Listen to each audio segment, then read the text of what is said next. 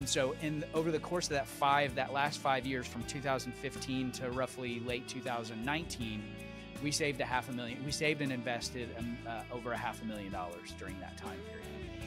Because we were so disciplined about our budgeting, we had sort of engineered our lifestyle to live on between $30,000 and $40,000 a year. Investing for retirement takes time, patience, and consistency. Eventually, you'll reach a point where you don't need to contribute any more money to hit your retirement goals. And that's what we call Coast Fire. On our Coast Fire segment today, we're going to interview Brad Long from Atlanta. Brad and his wife, Angelica, hit this Coast Fire milestone recently.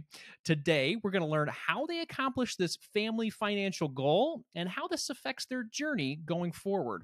Welcome to the show, Brad. Hey, good to be here. Thanks for having me, Andy. Thank you for being here, and thank you for being transparent with all of us to help us all win. So let's talk about your investing journey. When did you start investing, and initially, what got you motivated? Yeah, great question. So that's a big part of my larger story of getting out of $174,000 worth of debt first, learning those basic blocking and tackling skills. And that started back in about 2004. I discovered Dave Ramsey's material and really, kind of shot my way through a lot of that. I was completely out of debt by May of 2007, right before the huge crash happened. And almost immediately, I had filled my emergency fund, and I was like, all right, what do I do next? And so that I had already started researching investments. I was looking at index funds and ETFs and, traditional things like that. And so I pretty much started immediately after that. I hired at that point, I hired a traditional financial advisor. It was somebody that I'd known for a long time. And she sort of put me in a pretty conservative, sort of posture with that. And I think I started with about $20,000 that I had set apart from our emergency fund, and just started growing from there. That's incredible. So at that point, what were you investing in that $20,000? Was that like a separate taxable brokerage or an IRA? How did you invest? Yeah, so this is back in 2008. So my memory might be slightly fuzzy. It was partially a brokerage account and partially a Roth IRA. Because, all of it I was maxing out, the Roth IRA, and I was single back at that time. This is prior to Angelica and me meeting. So, so partially a taxable brokerage account and partially a Roth IRA at that point. The instruments that I was in were basically just mutual funds. And honestly, I didn't have as much acumen as I have now. I was really more in a posture in the early stages of sort of trusting her to put me in the right mutual funds. So I'm pretty sure they were all mutual funds. There may have been an index fund in there, but I'm pretty sure it was mostly mutual funds. Got it. So you've been investing pretty full on since 2007, and we're now in 2022. So we are, 15 years? Did I do that right? For about 15 years, you've been investing pretty hard. Is that right? Yep, absolutely. Okay, great. So when did you feel like you hit this Coast Fire milestone in your investing journey? Yeah, so Coast Fire came so there's a little bit of a backstory with that. By the time Angelica and I had met in 2009, and then we got married a couple years later. She's from Colombia, South America, so we had a little bit of a process in getting her, here. And I, was in a positive net worth. And so once we got her here, I was sort of I was in more of a music career at that point. I was kind of a music contractor, and I knew that, I was going to need to pivot back into corporate America at some point, which I did in 2015, partially because although we were out of debt, we hadn't really grown our net worth all that much. I mean, by the time I went back into corporate America, our net worth was only about $70,000. I say only. A lot of people, I'm sure, would be like, "Oh, that's amazing. What do you mean only?" But so we just weren't getting the traction. And I knew that I had this monetizable skill set of software sales from earlier incarnations of my career, and so we just decided, sort of reluctantly, to pull that lever so that we could really start investing more hardcore. So we had the basics of personal finance down. We had, we were highly organized. We were on a very, very strict budget. We were tracking our expenses. We were increasing our savings rate. We were doing all the right things. We just didn't have a big enough shovel to start shoveling toward that. And so over the course of that last 5 years from 2015 to roughly late 2019, we saved a half a million. We saved and invested over a $500,000 during that time period. Because we were so disciplined about our budgeting, we had sort of engineered our lifestyle to live on between $30,000 and $40,000 a year. And I hated being in corporate America. I wanted to get it over as quickly as possible. My wife hated to see me in corporate America because of the amount of stress. And so, yeah, we reached, I think technically we reached Coast Fi probably somewhere in the middle of that, just based on our lifestyle, goals and all that. But I would say definitely by the middle of November 2019, we felt like, okay, we're at a place where we can just pivot out of this thing.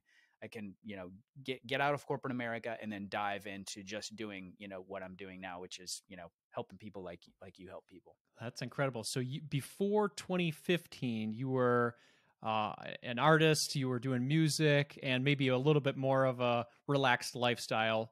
Then in 2015, it sounds like you wanted to go hard, bring in the income to get your investing where it needs to be. And now in 2019, you moved away from that to help people with their money, like we all are today. That's right. Exactly. That's 100%. Yeah. So we definitely looked at. I started this as a side hustle before then, so there was sort of the convergence of some events that really made sense for us to make the jump. So yeah, that's incredible. So what made you feel confident enough in 2019 to be like, hey, I'm going to leave that corporate career that's feels like it's a bit soul sucking and go back to something that just makes me feel a little happier? Yeah, soul sucking, man. That is the operative word there. It definitely had gotten to that point. I think that was probably one of the primary reasons is I had reached a point of burnout that I'm like, it doesn't matter how much they pay me. I literally said, if they pay me $1 million next year, I can't do this anymore. And sort of simultaneously, I had built my financial coaching practice to a place where I was coaching students one-to-one. I had developed a couple of digital courses. I had a membership site at that point. And so it really just made sense, and especially in light of how much I hated it. So it was just a convergence really of those two things, burnout. And I would say the third thing is we knew that we could constrain our lifestyle if we needed to, even more. So burnout, the online business, the business was going great. And then we knew we were very confident in our skills to live well within our means. And so I think the convergence of those three things were like, yeah, duh, this is a no brainer. Let's do this. Yeah. And in full transparency, you are, correct me if I'm wrong, you're not making as much money as you did in your corporate career, but you still felt the confidence to move along? Absolutely. Yep. Yeah, I mean, at that point, the business was probably making. I would say that was really about probably the end of year 1.5, and we were making under $10,000 at that point. You know how it is when you're starting something. I mean, it takes a while, So we're now in year 3, and we generated about $50K in revenue last year. So we're ramping back up to that. But we knew that because of our lifestyle, even if we had to live on savings, which once you're used to having a savings rate of between 70 and 80%, which we were over that 5 years, the thought of going backwards is just excruciating. So there was a little bit of, psychological suffering that we went through those first couple of years, but we just knew that, at some point it becomes a mathematical certainty if you're really helping people and if you're doing certain types of activities. So yeah, we were ready. Well, I love that. And that's what I love about the concept of Coast Fire is that you've gotten yourself to a position where time and compound interest will take you to those retirement goals that you need. So let's talk a little bit about those numbers just to help people understand the concept a little bit more. You said that you had $500,000 invested. Is that where you are today? And then I guess where do you project that to be when you are looking to say goodbye to traditional work, I guess? Since leaving corporate America, in November of 2019, we have a mixture of asset classes. So we have traditional investments. We've got, brokerage accounts. We've got 401ks, 401k rollovers, Roth IRAs, HSAs, all of the traditional type stuff. But then we also have this other portfolio, 2 other portfolios of precious metals, and then also cryptocurrencies. And so we've, over the past, I would say, 4 or 5 years, our cryptocurrency allocation was probably started off at about 10%. Back, I've been in the space for about a decade now. And we initially started about 1% of our overall net worth back in those days and kind of ramped that up to about 10%. And that has since ballooned to over 50% of our net worth. And so we're, depending on the day, of course, because the cryptocurrency market is very volatile, we're over 1 million at this point. So we've dipped below that a little bit over the past few weeks because there's been a dip in the market. But again, it's just one of those things where you just increase your acumen, you increase your comfort level with certain asset classes. We, obviously we're very much into the traditional markets, but we're also into gold and silver as sort of central bank insurance as well. And then also, several different projects in the crypto space. So we feel very confident about the portfolio that we have, and we understand everything and how to move it and all those kinds of things. So I think that's the biggest part of that has given us that confidence to totally jump ship from corporate America and just do my own thing, has just been a mixture of those different strategies. That's great. So you're about half, call it traditional, and then another half in crypto that gets you the million. Yeah. Of course, because of, emergencies and just what we've seen over the past couple of years, a large part of that is liquid cash as well. A large part of the traditional would be, liquid cash. So a significant, maybe 20% of that is probably, liquid. So.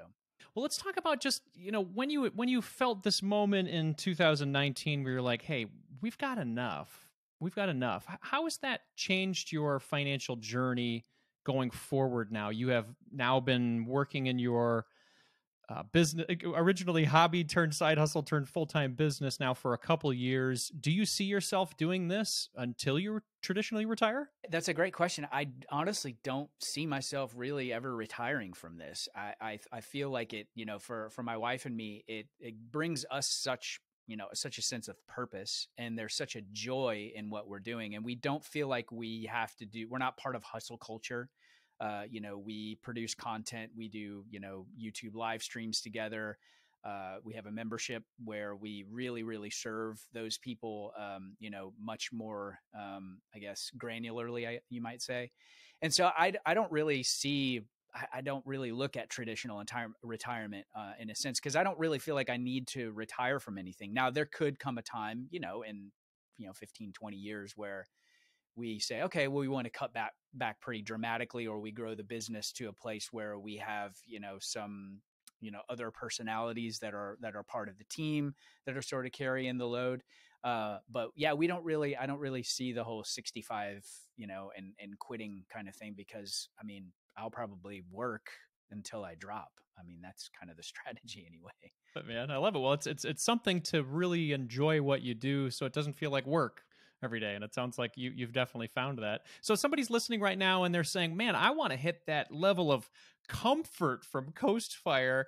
What is one step that they could take after finishing this interview? Great question. I think it's a two-part answer. One, if you're in a place where you're in debt, obviously you want to get the basics of, personal finance blocking and tackling done, organization, budgeting, expense tracking, so you know where your money is going. So that's one part of the answer. The other part of the answer is if you're, out of consumer debt and you're in the posture where you're like, hey, I want to invest, I want to increase my savings rate. I think it's just really about increasing your investment acumen, looking at traditional markets and all the instruments inside of those traditional markets, like,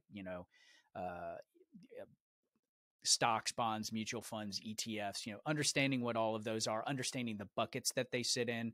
And then also looking at, we're big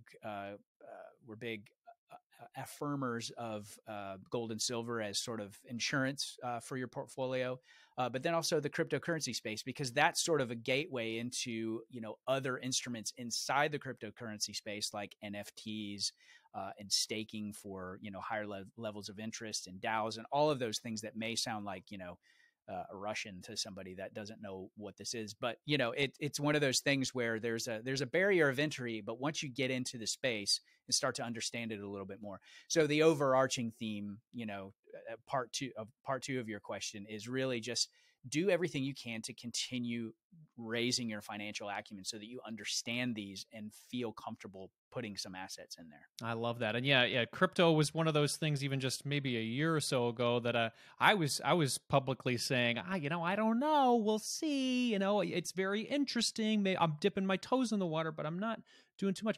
But it seems like more and more as the news pops out, more banks are investing in it, more large corporations are accepting it as payment. So maybe it's not 100% of your portfolio like we're talking about today, but it's definitely something you want to learn more about, get your education on, and maybe dip your toes in the water. So Brad, I really appreciate your time today. Where can people connect with you and learn more about what's going on with you? Yeah, thanks, Andy. So, two main places: our YouTube channel, which is Brad Long hyphen Zero Debt Coach, and then our website, zerodebtcoach.com. We push out a lot of content there, and you can always feel free to reach out and say, hey. Excellent. Brad, thank you so much for your time today. I really appreciate it. Yeah, thanks, Andy. It's good to be here.